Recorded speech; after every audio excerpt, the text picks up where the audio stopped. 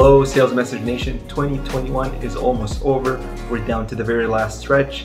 Today we're bringing you the last product update for the year, and we've got a list of great features and improvements that we think you're gonna love, so let's jump right in. First on the list, we added 2 great improvements to make smart broadcasts even smarter. On the one hand, you now have the ability to export the broadcast contacts based on the success and failure results to do any deeper analysis. In addition, broadcasts now are based on a dynamic list as opposed to a static list, meaning that if you schedule a broadcast based on a segment that you created in the past and the segment changes before you send the broadcast out, you have the peace of mind now that the broadcast is going to the latest and greatest list.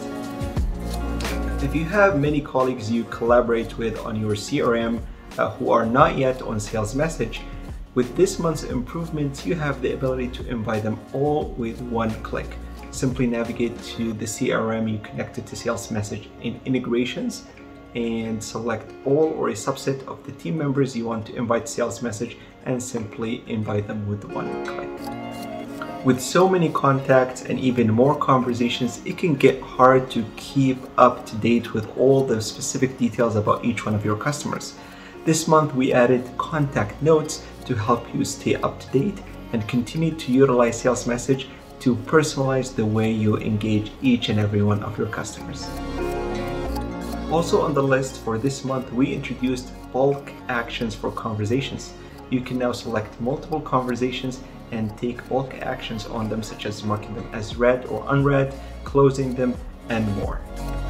Last but not least, we added more attributes to give you even more ways to filter and segment your contacts, such as recent activity and even opt-in status of those contacts. That's it for me today. I hope you enjoyed this video. Leave us a comment below to let us know what you want to see added to Sales Message in 2022.